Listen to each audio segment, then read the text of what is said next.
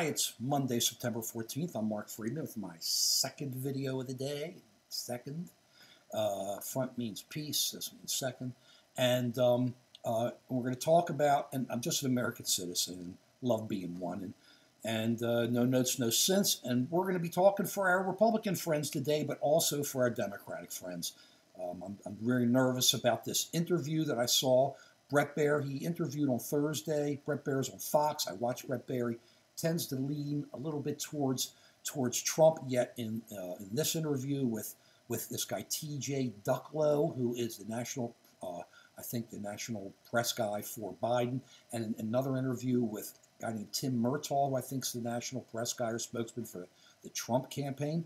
Bret was very clean and straight up and just asked questions on both. The Murtaugh one, let's get rid of that quickly. If that guy smiled, he's like a pane of glass, would probably break and go anywhere, go everywhere. But Bret asked him questions. He couldn't answer the questions. They were really softballs. And then today, Murtaugh puts out this question on Twitter.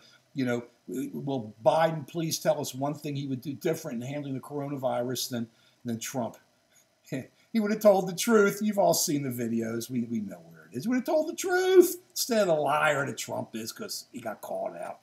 But let's talk about T.J. Ducklo, and that worried me. And the national press guy for Biden, he was on there with Bret Baier, and Bret was asking him a lot of questions, and they were not hard questions. I don't understand it with these guys. It's like the Peter Navarro I talked about earlier. Just answer the question. You want to put your spin on it afterwards, put your spin on it. So this guy T.J. Ducklo was horrible.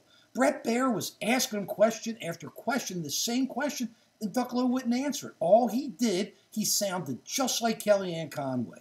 He sounded just like Peter Navarro. All he did was push his story, talk about Trump lying about the coronavirus and everything.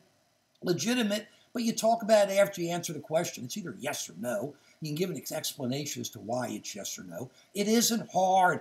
Answer the question. I watch all the stations, as you know, and I lean towards Biden, of course. I'm upfront about it. I just really dislike the president. He's just horrible. I'm clear about how I feel. But I got to look at how these guys are. And this guy, Ducklo, it's like he went on Fox and became like one of the Foxies. All like the rest of them. But he just gave his spin. You know, when you don't give answers, nobody wants to hear. They just close their ears.